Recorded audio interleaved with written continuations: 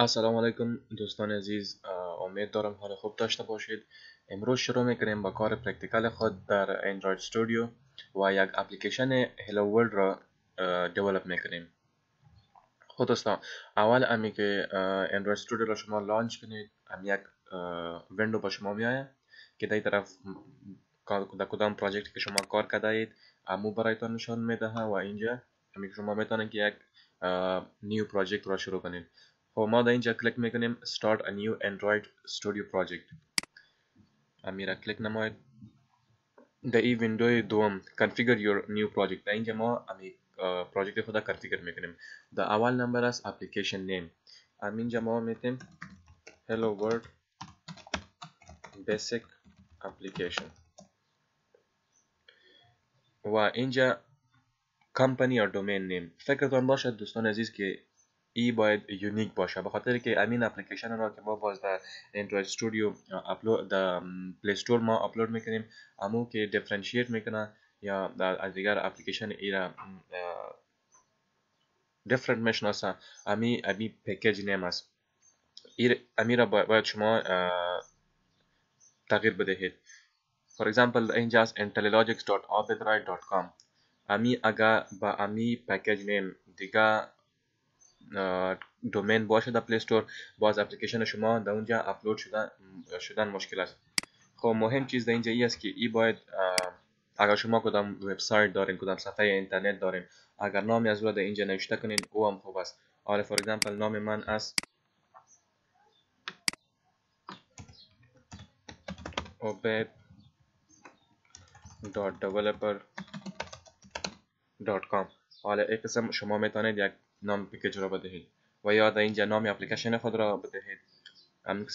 مقصد این است که ای باید یونیک باشه، به خاطر که در پلی استور که ما باز اپلود میکنیم ای باز اپلود نمیشه اگر با این نام کدام دیگر پکیج یا کدام دیگر اپلیکیشن باشه در پلی استور.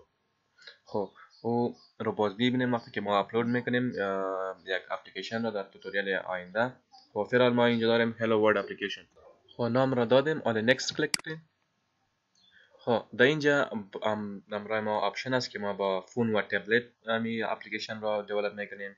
به ویر مطلب امو ساتای نو که آمده از گوگل و اندروید که امی گیر که برش میگه، دیگر ساتا از کامرای موبایل کنیکت میشه یا تنها خودشون کار میکنه و یا به تلویزیون که تلویزیون های سامسونگ است یا اندروید تلویزیون ها که است که اینترنت ها سپورت میکنه و اندروید آتو با موتور اگر جور میکنن. گلاسز گوگل گلاسز که بود از گوگل یا امروز که نو گلاسز میآید با او جور میکنیم و را انتخاب میکنیم. فعلا ما با فون و تبلت چی میکنیم دیولپ میکنیم. خب اینجا مثلا میکنیم فون و تبلت. دوم چیز در اینجا ای است که مینیمم SDK. از مینیمم SDK اینجا مطلب این است، اینجا اگر شما ببینید از 2.3 شروع شده تا لیتست ورژن که اندروید نوگت است 7.1.1. اینجا ای میگه که کدام موبایل را شما سپورت میکنین. اگر من سلکت کنم اندروید 16 اندروید 4.1 جلی بین، مطلب از این شد که از 4.1 کدامش که پایین است 4.3 4.0 3.2 و اینمی 2.3 در این اپلیکیشن ما کار نمیکنه و جلی بین را که من انتخاب کردم از این بعد کدام است، مثل اندروید 4.2 جلی بین کت کت لالیپاپ مارشملو نوگت در این اپلیکیشن ما کار میکنه. خب در اینجا ما 4.1 را انتخاب نمودم و اینجا چی میگه lower API levels target more devices but have fewer features available. مطلب از این است که ما اگر انتخاب کنیم gingerbread در اینجا ببینیم by targeting API 9 and later your app will learn approximately 100% of the devices that are active on the Google Play Store. این میگه که gingerbread را شما انتخاب نمودید. همین در دنیا که 100% کدام موبایل ها که است از اندروید یا دیگر دیوایس که است امو اپلیکیشن شما را استعمال خواهد کرد، مگر اینجا میگه که lower API level targets more devices but have fewer features. بعد در این که است فیچرز کم خواهد بود، به خاطر که این یک ورژن کنه است، اولد ورژن است، از خاطر در این فیچرز کم خواهد بود. خب ما انتخاب میکنیم در این 4.1. در این چقدر 95% دیوایسز ما آله تارگت میکنیم. خب 4.1 آله هم اکثر مردم 4.1 داره ولی امی خود اینجا ما اندروید 4.1 را انتخاب نمودیم و این تارگت میکنه 95% of the devices available و بسیار مردم تا حالم دارم جلی بین 4.1 ولی امی جینجر برید کسی بسیار در موبایل کم خواهد بود یا اتفاق کنه که ای در این روزا بیخی نیست. امی اندروید 4.1 بسیار استعمال میشه و از 4.1 شروع تا نوگت 7 بسیار موبایل هست که کار میکنن. خب همین را ما انتخاب نمودیم next میکنیم. خب در اینجا a number of activities اینجا هستن. اگر داشته باشید من چی گفته بودم که activity چی هست؟ activity a single screen visible on your mobile is known as activity. هم یک سکرین که در موبایل به شما معلوم میشه ایمی یک activity است. در فیسبوک اپ که شما لانچ میکنین لاگین میشین همون یک activity است. وقتی که لاگین شدید یک دیگه اسکرین میاد او یک اکتیویتی دیگه است. در پروفایل خود میرین او یک اکتیویتی دیگه است. خود اینجا ما مختلف اکتیویتی داریم. در بیسیک اکتیویتی همراه ما یک اکتیویتی می باشه، یک اسکرین می باشه، همراه یک بتن در اینجا می باشه. در امتی اکتیویتی ای چیز نمی باشه، یک هلو ورد اینجا نوشته شده می باشه. اگر ما فول اسکرین اپلیکیشن رو جور میکنیم فول اسکرین انتخاب میکنیم. خب گوگل اد ماب اکتیویتی ایرا ما در این میخوانیم که چطور ما میتونیم که گوگل ادز رو در اپلیکیشن خود اینتگریت کنیم و باز ارنینگ کنیم پیسه. امی گوگل باز در اکانت ما پیسه جمع میکنه که همون ایدز گوگل را در اپلیکیشن خود اینتگریت کنیم. خب دیگه هست گوگل مپ اکتیویتی. اگر ما در گوگل مپس کار میکنیم باز گوگل مپ انتخاب میکنیم. لاگین اکتیویتی از ماستر دیتیل فلو از نیویگیشن همین کلش ما میخوانیم که فعلا ما که در بیسیکس را یاد بگیریم امی امتی اکتیویتی را انتخاب نموده و next سلکت میکنیم. در اینجا امی اکتیویتی را ما چی نام میتونم؟ اگر نام میتونم پایم اینجا نام بتن first activity generate layout file or not. layout file امی اکتیویتی خاص ای خود جاوا فایل است. اگر میخواین که دیزاینینگ فایل هم جور شود خب همینجا نوشته کنید که generate layout file امی را انتخاب کنید. یک فایل دیگه به نام activity first در اینجا امی امر اکتیویتی به خود جور میشه. خب next از backward compatibility. بعد از امی اندروید ورژن 5 که هست نو چیزا برآمد در اندروید نیو فیچرز آمد. خب اگر شما میخواهید که همون نیو فیچر که در 5 و 6 است و یا 7 است اندروید ورژن 5 6 7 همون را استعمال نماید در ورژن 4 یا 3 در اینجا باز backward compatibility را ما انتخاب میکنیم. خب فعلا اینجا ما اینا انتخاب میکنم backward compatible app compare. همین را فینیش نموده. حالا پروژکت شما بیلدینگ میکنه یک دقیقه 2 دقیقه وقت میگیره. باز همین پروژکت ما ریدی میشه. خب دوستان عزیز اینجا همین پروژکت ما ریدی است. خب اینجا ما داریم first activity.java file and همین layout file activity first.xml. layout file که از او در xml می باشه و activity or java file این در java می باشه. اینجا ما داریم project structure این در توتوریال آینده میخوانیم در next توتوریال میخوانیم. فعلا اینجا ما داریم یک دیزاین. خب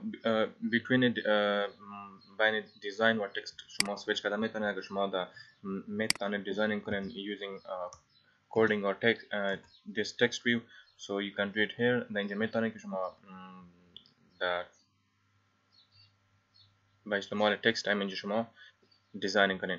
و اگر نه شما نمیتونید چیزها رو شما نمیفهمین با شما میتونید که از اینجا آمده از این دیزاین ویو شما چی کنین لیاوت خود را دیزاین نماید. بسیار آسان است. فور اگزامپل من میخوام که یک بتن در اینجا بیاید. اینجا میگیرم کلیک میکنم در اینجا من درگ میکنم این بتن آمد. با درگ اند دراپ شما میتونید همین لیاوت خود را دیزاین نماید. خب فعلا ما این ضرورت نداریم. فعلا ما چی نیاز داریم که همین پروگرام ما رن کنم. همین پروژکت یا همین هلو ورلد پروگرام یا همین هلو ورلد اپلیکیشن رو ما رن میکنیم. مگر سوال در اینجا ای است که این اپلیکیشن در کجا رن خواهد شد؟ به خاطر که این اپلیکیشن رو ما بر موبایل جور کردیم از خاطر ما نمیتونیم در کامپیوتر امیر ما لانچ کنیم. از خاطر بعضی از اپلیکیشن ها یا بعضی از دسکتاپ اپلیکیشنز ما داریم که ما میتونیم همین موبایل های همین اپلیکیشن های موبایل را در کامپیوتر خود رن کنیم. خب مختلف آپشن دارن شما میتونید که موبایل خود را دایرکت کانکت کنید. مگر از او که در پیش ما میخوام که یک پروگرام دیگر را به شما نشان بدهم که با استفاده از او شما میتونید اپلیکیشن خود را در کامپیوتر خود لانچ کنید.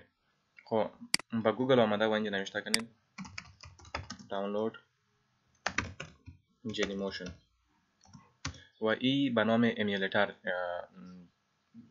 یاد میشه. genymotion for fun free android emulator. بسیار یک امیولاتور بسیار خوب است که شما میتونید اپلیکیشن خود را در کامپیوتر خود را لانچ کنید یا رن کنید. در اینجا آمده agree download genymotion for personal edition و در اینجا شما اکاونت خود را کرییت کنید. وقتی که اکاونت خود را کرییت کنید شما را میبره به صفحه دانلود. از اونجا genymotion را دانلود نموده و اینستال نمایید. وقتی که genymotion دانلود شد و اینستال نمودید، بعد از او genymotion را لانچ نموده، امی ویندو با شما می آید که اینجا با شما امیولاتور خود را لانچ میکنید. خب اینجا ما آلردی ساین این هستم اوبید 009. پیش از او که شما می را استعمال نمایید، شما با یک موبایل نیاز دارید که در اینجا کرییت میشه. not ریل موبایل که همراه شما باشه. اگر در اینجا برای اد کردن موبایل اینجا 8 کلیک نموده و اینجا مختلف موبایل ها با شما می آید. ما امی را انتخاب میکنم کاستم فون و شما هر قسم که باشه شما انتخاب هر کدام موبایل که شما ضرورت دارید از اینجا انتخاب نموده و next را کلیک نموده. for example ما گوگل نکسس 5 ایرا خوب خیال ما آلردی دارم. کاستم فون 5 امی را انتخاب نماید شما. امی اول وقت که از اول دارم که ما ایرا کلیک نمیکنم، ما یک دیگر را کلیک میکنم کاستم فون 5 API 21 ایرا ما کلیک نموده و next کلیک میکنم. آل ای به من نشان میده. اگر شما نام داده میخواهید نام بدهید my mobile و این نوشته کرده که چی است. description custom phone ای است API level 21 است. name genymotion description genymotion virtual device for phone Android version 5 است. release date سی است. version number سی است. screen size سی نه. memory size 2048 است. number of CPUs 4 است. data disk capacity 8192 MB است. خب همین next که شما کلیک نمایید همین ایرا دانلود میکنه. وقتی که این دانلود شد فعلا ما ایرا کنسل میکنم وقتی که ما ضرورت ندارم. ما آلردی یک دانه دارم. ایرا کلیک نموده و این قسم در اینجا می آید. یک وقت دانلود شد یا آمد دانلود شد بالای از کلیک نموده و start را کلیک نمایید. وقتی که start را کلیک نمودید این باز start میشه و این قسم یک موبایل با شما می آید. ایرا ما کنسل میکنم. این قسم یک موبایل با شما می آید که این یک موبایل است. ایرا شما استعمال نموده میتونید. خب حالا ما چی میکنیم؟ همین اپلیکیشن هلو ورلد خود را رن میکنیم.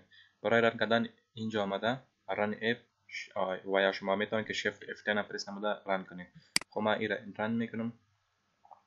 در اینجا حالا سرچ میکنم این موبایل که این کدام دیوایس کانکت است یا نه. فعلا ای در اینجا نبیاید اینا کنسل نموده. در تولز آمده اندروید enable ADB integration اینا کلیک نموده آن چک کنید. دوباره آمده اینا پاس چک کنید. دوباره لانچ کنید.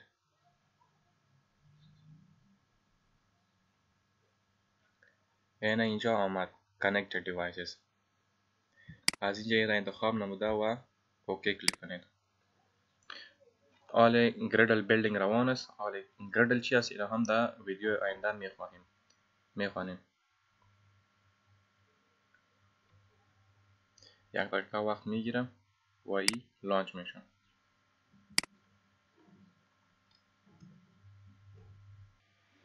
گریدل بیلد کامپلیت شد. حالا پروسسینگ رنینگ یعنی لانچینگ اکتیویتی را لانچ میکنه. حالا در اینجا می اکتیویتی لانچ میشه. این می پروگرام اولین پروگرام ما که به نام هلو ورلد بیسیک اپلیکیشن بود لانچ شد. خب اگر شما میخواهید که می genymotion را استعمال ننمایید، اندروید استودیو بیلت این موبایل ها هم داره یا بیلت این امیولاتور هم داره. در اینجا آمده AVD منیجر با کلیک نمایید و اینجا ما آلردی یک دانه دارم میرم ما کرییت نموده بودم. شما اینجا کلیک نمایید کرییت virtual device و از اینجا یک موبایل را انتخاب نمایید. ما نکسس 5X را انتخاب نموده و next کلیک میکنم. از اینجا کدام اپراتینگ سیستم شما میگیرید، کدام اندروید ورژن ما میگیرید. من میگیرم امی 25 APL level 25 ها. next کلیک میکنم. تا اینجا نام داده میتوانید، ریزولوشن از را چنج کرده میتوانید، ورژنش را چنج کرده میتوانید، پورتریت باشه، لندسکیپ باشه، اینا چنج کرده میتوانید. دیگه شو ادوانس سیتینگ در اینجا. خب همین چیزا رو شما هیچ غرض نگیرید. این بای دیفالت سیتینگز است که همی با صحیح می باشه. تغییر دادن از این ضرورت نیست. در باز جاها ما تغییر میدهیم مگر فعلا ضرورت نیست. و فینیش کلیک نمایید.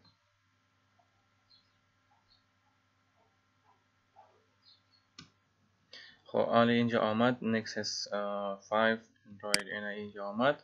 این حال شما اگر رن نموده میخواید که رن نمایید، این کلیک نموده و این حال رن میشه.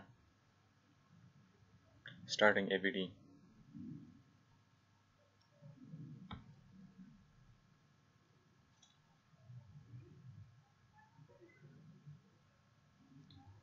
موبایل ما چارج نداشت، حالا موبایل خود را آن میکنم. بعد از این ما میخوانیم که چطور میتونیم که اپلیکیشن خود را دایرکت در موبایل رن نماییم. خب حالا میره کلیک کنسل کنید و اینجا میبینید که امیولاتور ما لانچ شده. خب این کمک سلو هست، این وقت میگیره تا می لانچ شود. خب دوستان عزیز اینجا میبینید که امیولاتور لانچ شد و اینجا حالا اگر ما کلیک کنیم رن،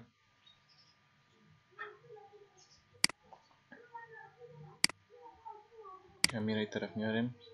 اینجا باز چیزی معلوم نمیشه. خود میارم در تولز آمده، میره کانسل میکنیم. در تولز آمده enable DB integration، تولز آمده پس چک میکنیم و اینجا رن میکنیم.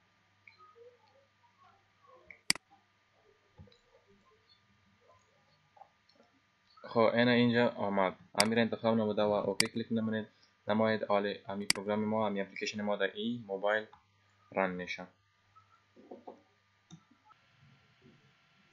خب دوستان عزیز امی بسیار زیاد وقت گرفت، امی اندروید امیولاتور، و ما رکمند نمیکنم که شما امی را یوز کنید. اگر یوز استعمال میکنید شما استعمال کنید genymotion را استعمال کنید و یا sidesync.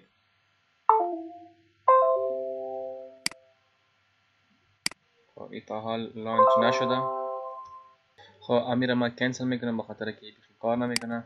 و ترد آپشن ای است که ما چی کنم، ما از اینجا آمده و پروگرام خود را، امی اپلیکیشن خود را لانچ نمایم در موبایل خود.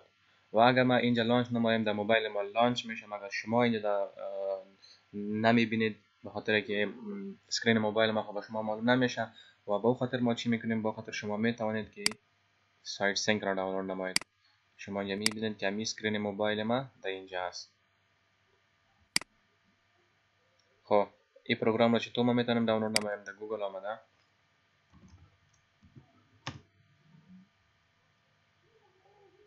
آمده، اینجا نوشته کنید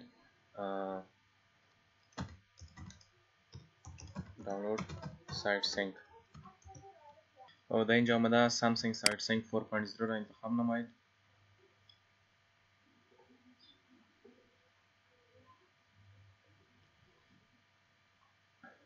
از اینجا شما میتوانید با اندروید دانلود نمایید و از اینجا میتوانید برای ویندوز دانلود نمایید. شما چی میکنید که امی ویندوز را هم دانلود میکنید بخاطر که این در ویندوز باز اینستال میشه، در اینجا در لپتاپ شما اینستال میشه. ما دارم، ما دانلود نمیکنم. و از پلی استور از موبایل در پلی استور رفته و از اونجا هم امی را در موبایلتان دانلود نمایید. و وقتی که موبایل خود را شما با کامپیوتر خود کانکت نمایید، امی اتوماتیکلی کانکت میشه. این توسط وای فای هم کانکت شده میتونه و توسط کیبل هم کانکت شده میتونه، مگر کیبل اگر باشد بسیار خوب میباشه خاطر که وای فای اکثر وقت سلو میباشه. با استعمال اپلیکیشن شما میتوانید اسکرین موبایل خود را در لپتاپتان شیر نمایید و اسکرین موبایل خود را در لپتاپتان ببینید. مثل که اینجا ما دیدم میتونم اسکرین موبایل خود را و اینجا و موبایل را ما استعمال کرده میتوانید. خب از این ما را مینیمایز نموده در اندروید استودیو میایم و از این ما کلیک میکنم که ران شود. در موبایل خود سامسونگ میرا لانچ میکنم. اوکی می نمایم و اینجا می اسکرین موبایل خود را در اینجا با شما نشان میدم.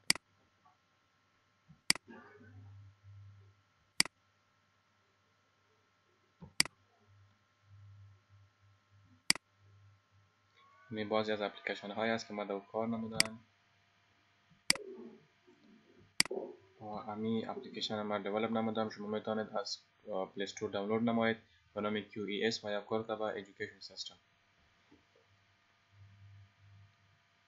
خب یک کمی وقت میگیره.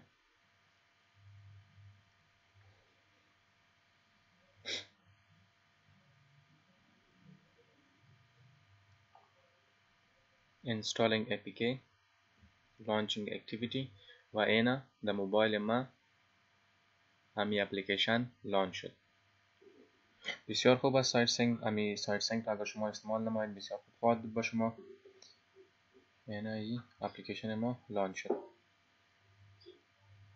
ها امی اینقدر در می توتوریال بود که ما خواندیم. انشاءالله در توتوریال دیگر ما میخوانیم امی پراجکت استراکچر و دیگر کامپوننتس اف اندروید استودیو که امی اندروید استودیو را ما میخوانیم که شما امی اندروید استودیو را یاد بگیرید و دیولپمنت اندروید و شما آسان شود.